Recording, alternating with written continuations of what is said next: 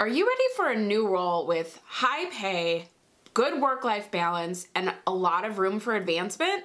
Well, if so, the best job in the US might be for you. Or it might not. We're gonna talk about it. But before we get into it, let me introduce myself. My name is Cassandra. I am a career communicator. I help you learn how to build relationships, network authentically, to further your career, because we need people to have great careers. What is the best job in the US? Well, according to US News and World Report, I always have a hard time saying that, the best job has an average median salary of $120,000. It has decent work-life balance, and it has exceptionally high levels of advancement, room for advancement. So room to get promotions, it's included in this job. So what's the best job? I don't do sound effects anymore, so I just do my own sound effects. The best job in the US, according to US News and World Reports, is software developer. Are any of us actually surprised by this? Like, I feel like anything in that kind of realm of tech with software, computer science, etc., always gets number one just because of the high pay. But according to this study, they are saying that yes, it has an average salary of $120,000 for a software developer. The work-life balance is pretty good. Most are working about 40 hours a week. Some work 50. They said it's not unheard of. But in terms of compared to other jobs, it's doing pretty well. And then there's a lot of room for advancement, and the unemployment rate is 1.5%. And I saw some other articles discuss the fact that a lot of software developers are being laid off right now from big tech companies, but they're unemployed for far shorter amounts of time than in other industry or in other job titles or roles would be. So there's that.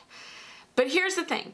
Software development includes being a software developer includes a lot of technical skills, including coding, knowing algorithms. You have to be a massive problem solver, right? That's a lot of the job, is figuring out bugs or how do we connect this to this, that sort of a thing.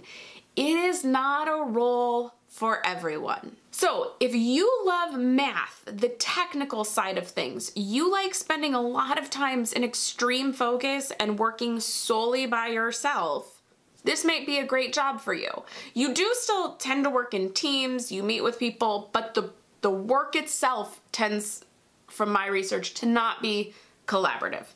If you like that sort of thing, this might be a great job that you should look into.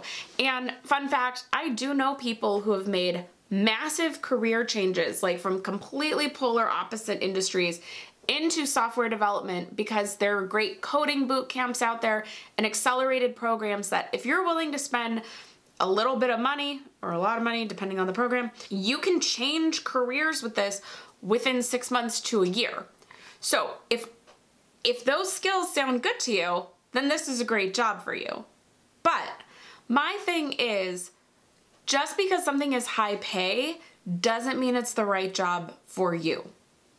You can't just look at the money alone, and I know it talked about work-life balance, etc. You can't just look at those things alone when the majority of your days is spent at work. So if you don't like the actual tasks you'll be doing, I just hit the camera, sorry. If you don't like the actual tasks you'll be doing, this is not a, you be doing, wow.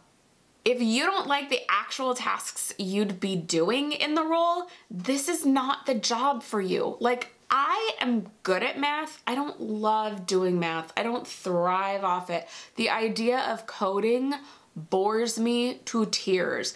I would be a miserable software developer. I like these lists in one sense because I like that they give us a framework of what's trending, of what's popular. It might be opening your eyes to a career you hadn't thought about and maybe should now explore. But at the same time, especially having worked in colleges and universities, I saw so many students choose engineering and computer science majors just for the high salaries that were known to be had when you got out of school. It was sort of a given that you would end up with a job at the end, right? There were a lot of job opportunities that were there to be had, and they came with high pay. People, for those two reasons alone, chose engineering and computer science. But here's the thing. they hated their day-to-day just in college. They hated their classes. They were failing their classes. They were miserable all the time. Well, if you're miserable learning it, you're not going to be happy doing it.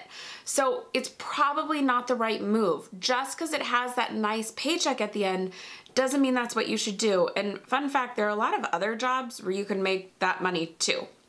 Also, if you really dig into that US News and World Report study, they show that highest salaries came from places in Silicon Valley.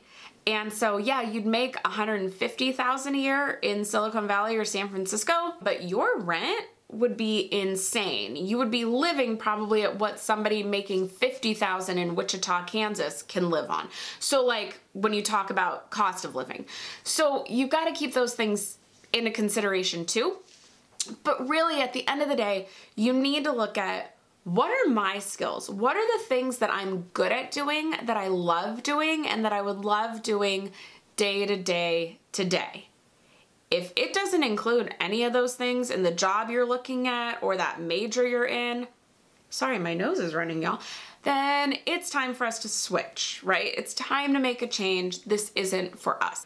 So remember, use lists like this one as a resource and not a guide. Just because something is known as the best job on a list doesn't mean it's the best job for you. Okay? So if you need help figuring out what you want to do, I have a whole playlist of videos on making career changes. I will put that right here, and I will see you in the next one. Bye.